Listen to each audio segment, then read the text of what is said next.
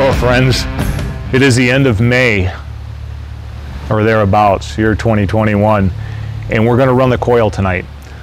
The last time we did this, bad things happened.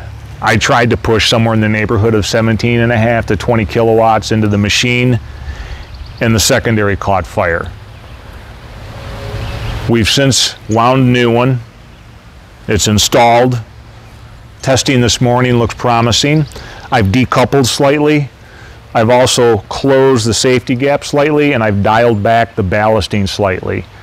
I'm hoping to be somewhere in the range of 10 to 15 kilowatts tonight. 12.5 would be spot on. With luck, we'll see a good performance.